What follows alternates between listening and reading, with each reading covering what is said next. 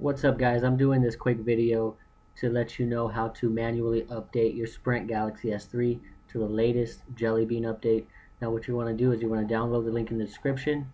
It'll take you to this page. Click the blue request download ticket at the end of the page. Go ahead and type in the code.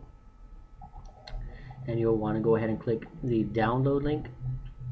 Now I already have this file, so I'm going to erase it. I downloaded it earlier for time's sake.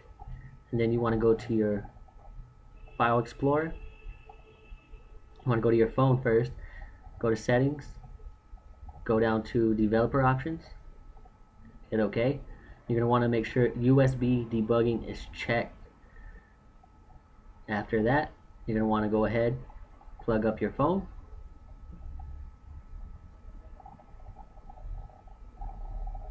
After plugging up your phone, we're going to head back to the computer. You're going to locate that file that we just downloaded and you're going to drag it to your SD card. Now you can put it anywhere on your SD card, but it has to be on external storage. I'll put a link to the direct file, that way you know it is the right file. Once that is on your SD card, go ahead and unplug your phone.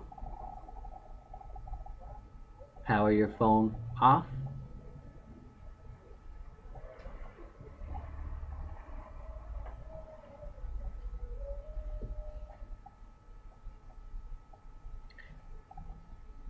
Once your phone is completely off, you're going to want to hold the volume up, home, and power button at the same time. Let it go once you see that first Samsung screen, and this is going to boot you into recovery mode.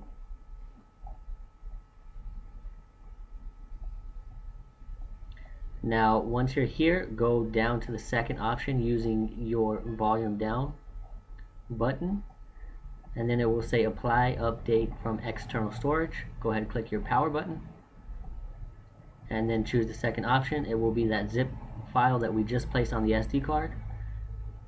Go ahead, push the power button again, and it will start to manually update your phone to the latest Jelly Bean update. Now this does take a while. I sped it up for time's sake, but it does take a while because the file is pretty large. So don't be alarmed if you're waiting for a good 5-10 minutes on your phone to update. Slowly moving along here.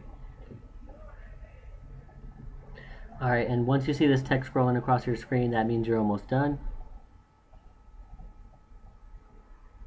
And it says install from SD card complete. Now your phone will reboot. Samsung screen.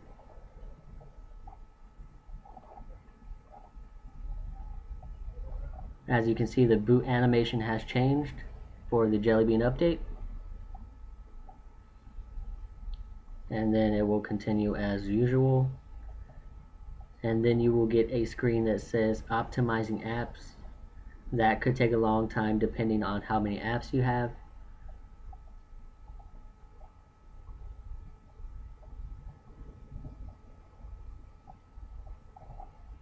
And now we're back at the home screen, finalizing Android update.